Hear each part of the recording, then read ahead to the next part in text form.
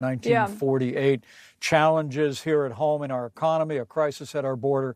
The American people want to see the Republican conference come together, elect a speaker, and get back to work.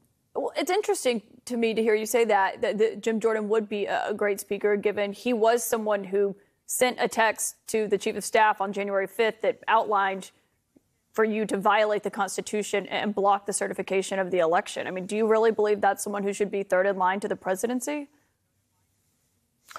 I have immense respect for Jim Jordan. He's a man of integrity, and I've known him for many years. I was not aware of his opinion going into January 6th. So that doesn't bother my you? interaction with Congressman Jordan in December was simply over the legitimate objections that members of Congress were permitted to file under the law. But look, we may have a difference of opinion about my duties under the Constitution that day, but I'm very confident that if Jim Jordan becomes Speaker of the House, that he'll lead with integrity, and the most important thing is that the Congress come together, that Republicans come together and elect a Speaker, because as you've reported on your airwaves, we may well, as we sit here, be just a few hours away from when this war initiated by Hamas with brutal assaults on men, women, and infant children will enter a whole new phase. And it'll be important